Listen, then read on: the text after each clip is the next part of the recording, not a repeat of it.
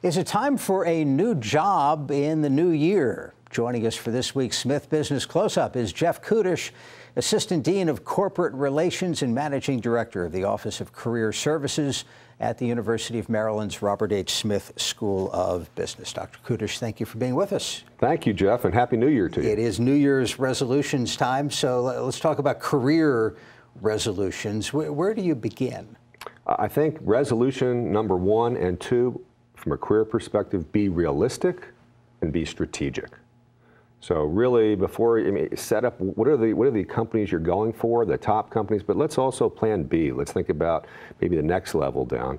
And then also realize that a great job search starts with a lot of preparation, a lot of strategy, a lot of investigating. What goes into it? What are the factors? Certainly you can get lucky, but in an organized career search, job search, what do you need to remember? So I think what you need to remember, a couple things. First, you got to think about your brand before you get going. So I like to talk about discover. Discover who you are.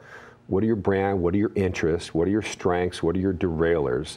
And how do you convey those to an organization? What's a derailer? So those are things that, when a strength becomes a weakness, so people that are too confident can become arrogant, or too much, emotions can be melodramatic. So watching those, being careful with those during the career search process. Where do you see people making mistakes in this process?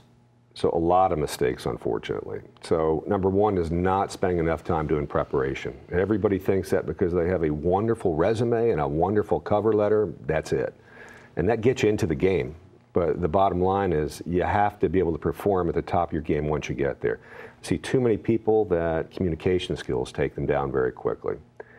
Their ideas of where they're going aren't realistic. We see things like not reaching out to their networks. It's amazing how many people don't use LinkedIn or Facebook or Twitter to really think about who is it that they're connecting with. Where's that hidden job market out there, as opposed to just what's posted online or in the newspaper. Let's focus on the communication skills a little bit, because you've coached a lot of students and you've witnessed a lot of interviews. Can somebody who walks in thinking, I'm not really good at this, get comfortable enough to perform at a level that nobody feels that, hey, this person wasn't comfortable? I think they can. We talk about the skills that are coachable and developable, and clearly communication skills are part of that, but it takes, as you know, a lot of practice, a lot of feedback, and a lot more practice.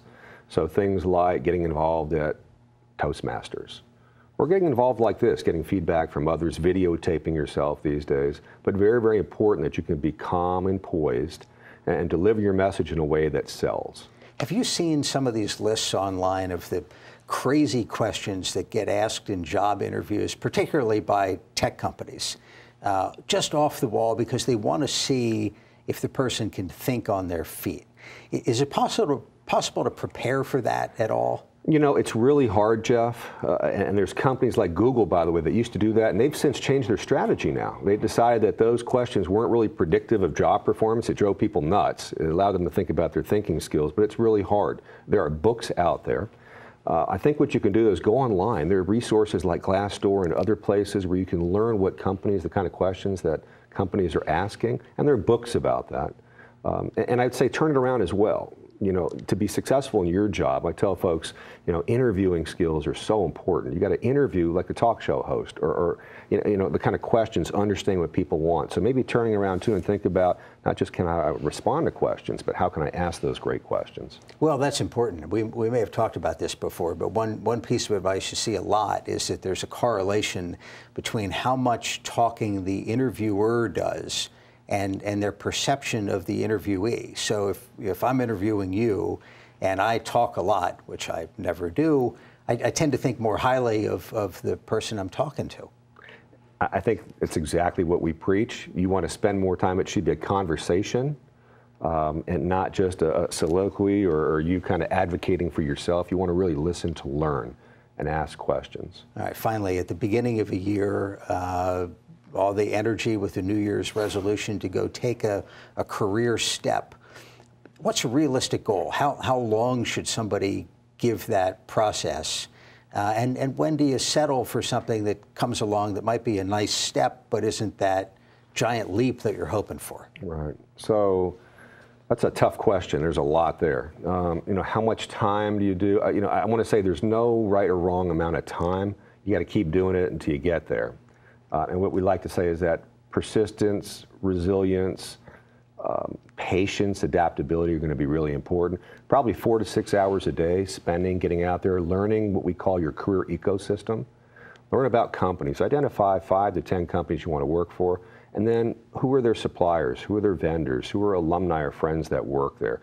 So doing your homework. That takes a lot of time to do that. And then back to, again, prepping with what are the kind of questions that I'm going to ask. Get online, look at LinkedIn. And somebody once gave me some great advice, or to my students I love, which is when you're connecting with new people to learn about jobs like that, don't ask for jobs. People that ask for jobs get advice. People that ask for advice get jobs. So really set yourself up for that long haul and be resilient, and you should do great things. That is a great line. Jeff Kudisch from the Robert H. Smith School of Business, thank you for being here. Thanks, Jeff, and Happy New Year again. To you too.